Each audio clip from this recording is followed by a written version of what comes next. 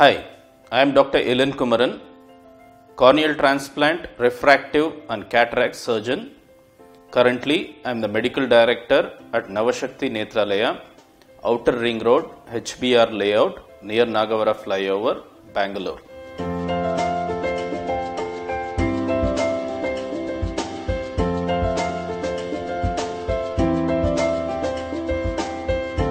There are two questions here.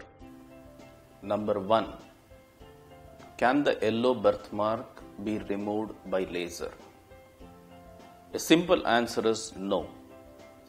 It cannot be removed by laser, but with the new techniques that are available, a glue can be used, the yellow birthmark can be excised or removed, and in its place, an autoconjunctival transplant or an amniotic membrane transplant can be used with the help of the glue without any stitches. Probably this is what you want to know by calling it a laser surgery. Definitely there is no laser for removal of a yellow birthmark in the eye.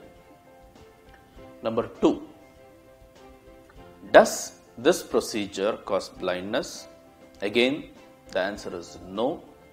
It's a very simple procedure which can be done in a few minutes, and actually patients report to work the next day. If proper care is taken, then usually there are no complications associated with this procedure. Only if an infection were to occur, there is a small threat to the vision, and this usually is less than 1%.